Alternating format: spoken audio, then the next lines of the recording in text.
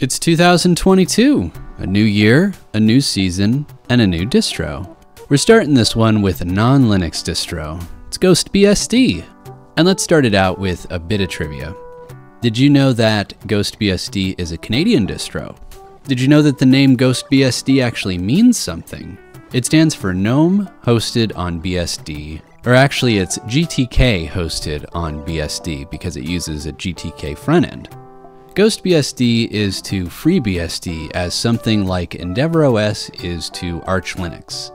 It installs a FreeBSD with some handy tools including a desktop, but it doesn't really try to be its own distro the way that Ubuntu is to Debian.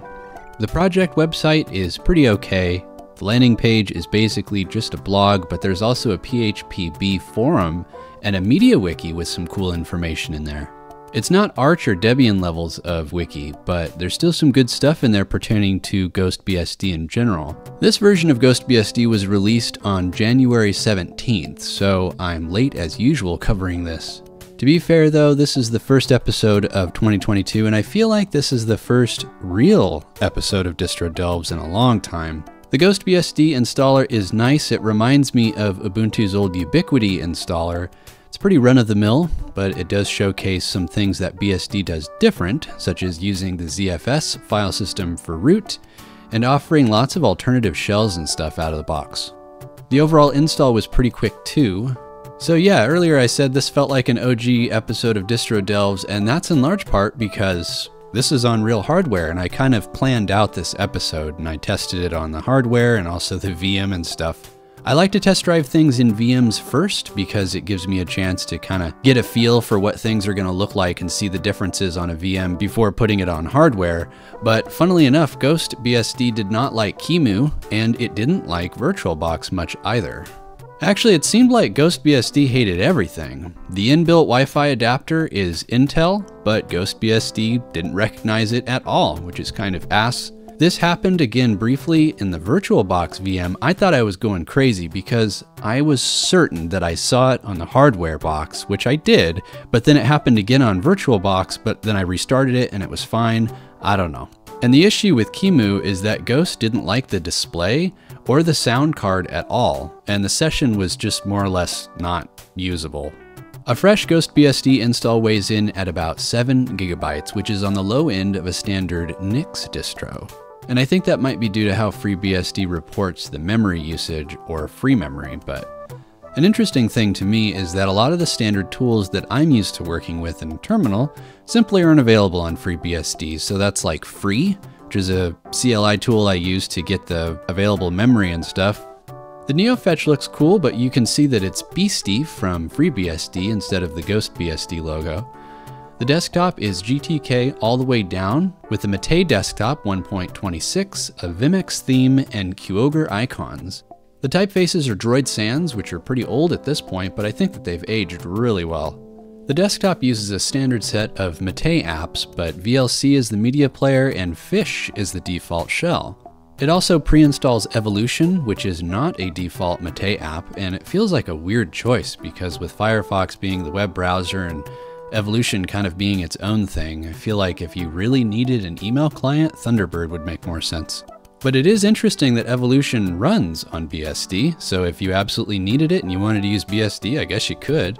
Overall, the desktop is snappy, but very bland, like the desktop layout is. Luckily, there's Station Tweaks, which is basically just a fork of Mate Tweaks, and it comes with other desktop layouts.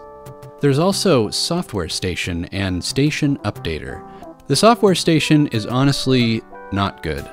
It reminds me a bit of Apper or the old GTK software app on Debian. You can search for software, but it does a real-time search as soon as you start typing, so it's more like a filter and it doesn't work very well. For software that has multiple entries, it just duplicates them. Even though there's actual differences in the package, you wouldn't be able to tell from the GUI. Very strange design choice. And while we're here, it's worth mentioning that FreeBSD uses the PKG package manager, and GhostBSD provides its own software ports, but I honestly don't know too much about BSD ports, and we're just not going to get into it here. And lastly about the desktop, there's no firmware installer or anything that helps you find drivers and stuff, so if you do need obscure drivers, you'll just kind of have to figure it out yourself. The file manager is Egee, and it handles external media like USB drives just fine, but it did not recognize my Lux encrypted partition or the drive it was on at all. There's also no RAR support or 7-zip support. It played all of the audio files just fine, but it did struggle a bit with video playback. There was no audio for the DivX and Flash files, and the playback in general just kinda got more choppy the more I watched. You can actually see that the video chop seems to align with the CPU spikes in the graph in the task manager, so I'm just gonna guess this is a driver issue. So at this stage of the episode, I'd normally go through the paces of testing the performance with various tools and playing some other 3D games and stuff, but the lack of internet on the hardware box and the various gremlins in the VM put a stop to that plan. Honestly, BSD is a bit of an anomaly to me. GhostBSD seems cool, but it feels like what a Linux distro was a decade ago. Now, a lot of you may not know, I started on BSD. My very first non-Windows OS was PCBSD way back in the day. I think it's called TrueOS now. And it ran KDE 3.5, so this was before they switched to the Lumia, whatever desktop they did. It's weird to me that FreeBSD in particular has really good vendor support. NVIDIA officially supports it with the FreeBSD binary driver. I think Sony's Orbit OS is based on FreeBSD, but other actual open source things just don't seem to work out of the box, and I would totally expect them to. But that's enough about BSD. Let's talk a little bit about Haunted Mansion as we wrap this episode up.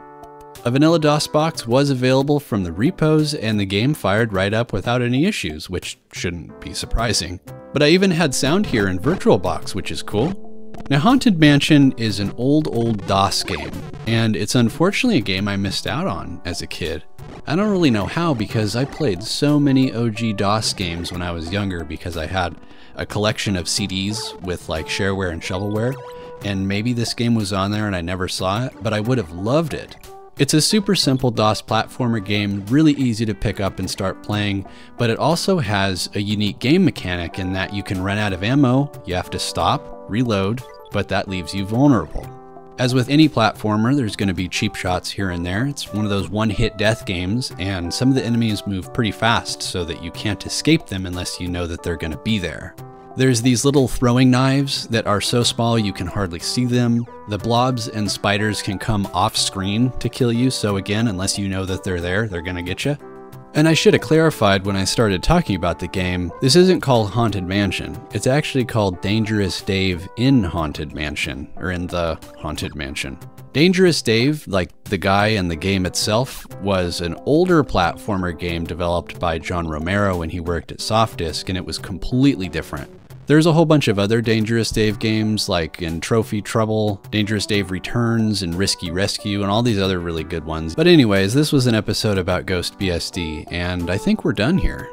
Subscribe to the channel and stay tuned for more DistroDelves episodes on new, old, and interesting operating systems. I'm going to try to do at least one a month this year. I know that doesn't sound like much, but I did, I think, a total of like 5 last year. So doubling that number seems like a good place to start. I appreciate all your support, and thanks for watching.